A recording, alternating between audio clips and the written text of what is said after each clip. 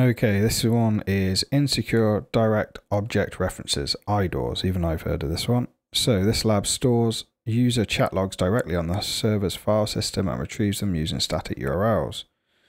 Find the password and log into their account. I've set the lab here, so I presume we need to log in.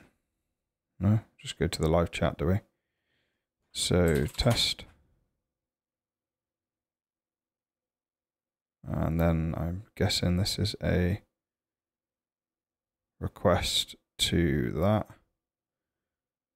See what that looks like, shall we? Where are we?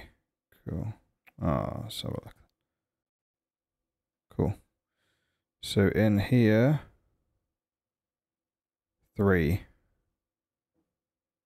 So if we just edit and resend, I'm sure Burp Suite does this, but mine's just updated and I think it's broken the SSL certificate and I can't be bothered. So let's have a look here to change the, how would I resend it? That's a good question. Oh, is it that simple? So we can literally just,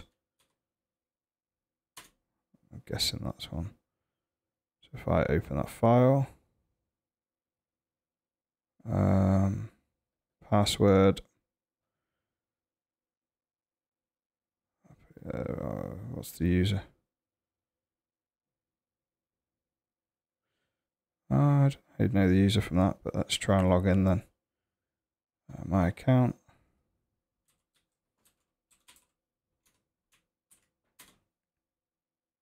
And sorted.